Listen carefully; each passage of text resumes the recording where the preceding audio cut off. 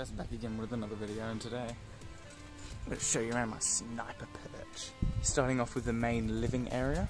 Right here we have the main sniper rifle, obviously the Worker Swift, loaded up with some Gen 3 darts, ready to shoot down range. I'll get into that a little bit later on. That's sitting securely attached to the trampoline pole. You definitely cannot steal this blaster. Yeah, you just cannot, definitely.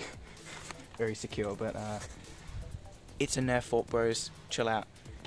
Down here at the main ammo station, we've got a spare 10 round mags for Lay Swift, and then a bigger 20 round mag, also for the Swift, all loaded up with Gen 3 darts right here, that are just, you know, conveniently sitting there for when I need them. And I totally get it that this is a sniper perch and I'm using bigger than 6 round mags, but I need to hit every target, and you know, just in case if there are more than 6 zambies, or you know, more than 6 zambies, then I have plenty of ammo. Obviously, eye protection. This is my main eye pro. Sunglasses, because I kind of forgot to put them in my pocket when I started recording. Then up to the main sniper perch area, we have, you know, bins. Shut up, I don't have real barriers, okay? Just stop ruining my Christmas, just calm down.